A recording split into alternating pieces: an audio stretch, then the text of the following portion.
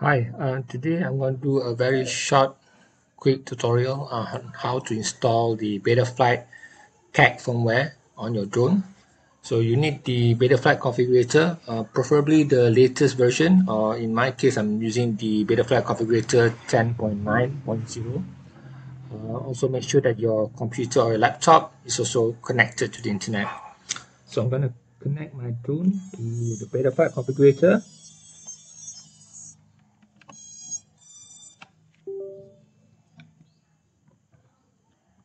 So make sure that once you're already in Betaflight, make sure that you already enable expert mode in Betaflight configurator.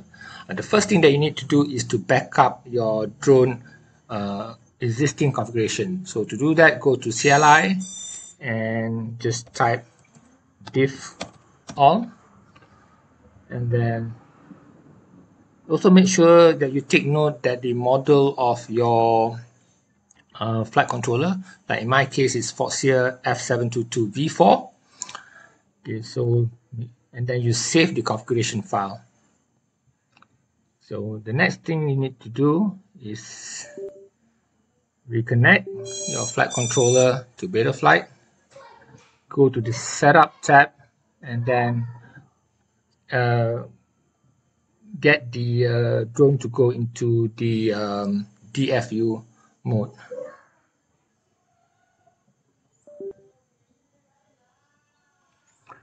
Now once you are in the DFU mode, go to the firmware flasher. So the next thing you do is to show release candidates and enable expert mode. And now the next thing you need to do is choose development. I have my flight controller selected here, and then from the list, as you can see, there's already KAACK special release version 4.4.2. So this is the version firmware that you need. So choose that. Do a full chip erase. For my drone, I just using ELRS, so I just need CRS radio protocol.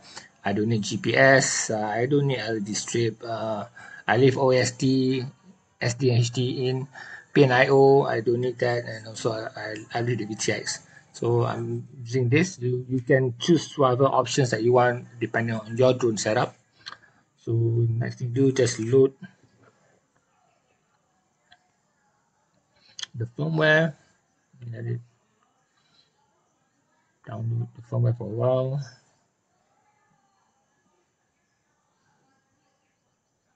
So you can see the cloud is building the firmware.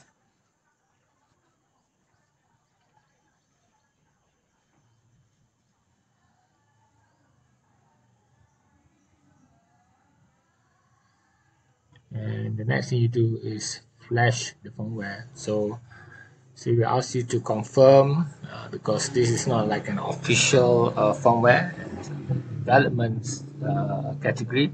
So just accept it and flash.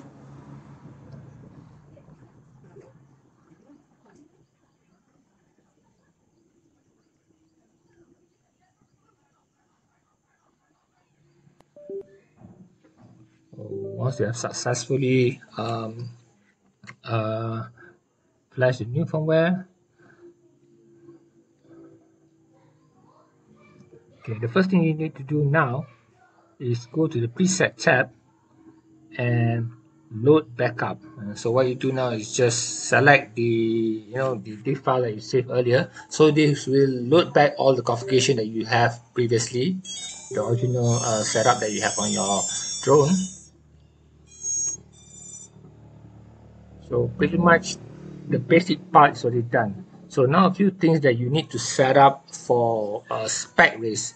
The first thing that you need to do is to go to the OSD tab.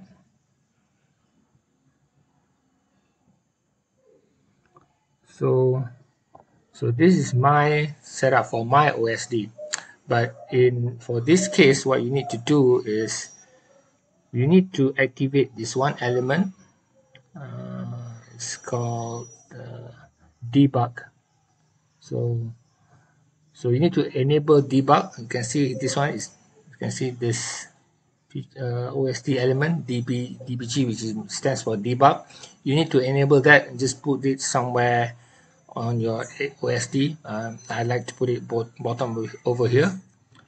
And another part of OSD that you need to enable is you need to go under post-flight statistic. You need to enable ESC RPM maximum. Under KAACK firmware, there are also some other elements. You can also enable this unknown 1, 2, 3, 4, 5.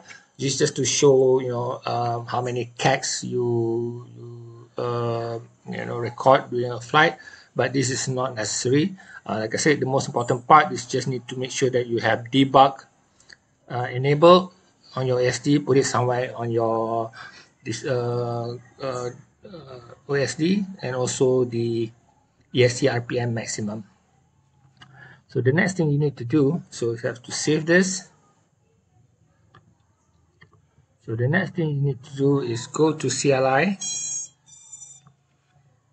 and type set debug.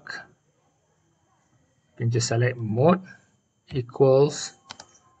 You can see here, you can scroll down, there's this, or you can just type RPM limit. So set debug mode equals RPM limit and save. So you're pretty much done. So you can go and test out your quad. And see later I'm going to show you how the OSD looks under the KAACK firmware.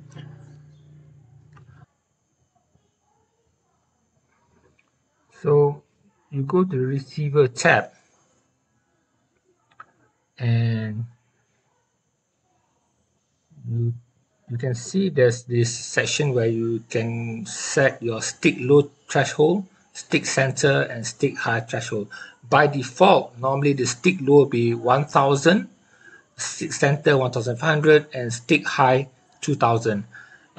In my case, for my drone, for whatever reason, if I leave the stick high threshold at 2000, then somehow or other my quad was not able to reach the maximum RPM set in the KAACK firmware. So I need to set the stick hold threshold a few points below 2000. So in my case, just to be on the safe side, I set it up at 1995. So that's the only thing. If you face a problem where your quad is not able to reach the maximum RPM limit, then this is one of the troubleshooting steps that you can try to solve the problem. So other than that, that's about it.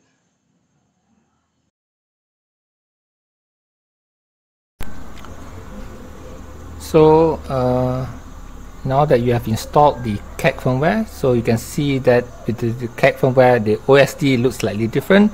You can actually see that the version of the KAACK firmware is displayed in the OSD. So it's version 4.43 RPM KAACK V6. So to go into the menu, it's just as normal Betaflight OSD menu. So it's your left page up. You can see that the menu also is slightly different than normal Betaflight. So on the first row, you have the RPM limit. So over here, for instance, you can activate or deactivate the RPM limit. So you can go yes or no. So if you want to use RPM limit, just select yes. The next element is the maximum RPM. So this is what is the spec race required. So if let's say the race says that you need the race is gonna run at 18,000 maximum RPM, 18,000. So you have to change your RPM accordingly to 18,000 based on the race requirement. Another step is to configure your KV, motor KV. This is very, very important. In my case, my drone is using the 1960 kV motor, so I configure that as 1960 kV. So if you're using a different motor, maybe like maybe 2020, then you change the kV to whatever the motor kV that you have on your drone. So the next thing you do is just save and reboot.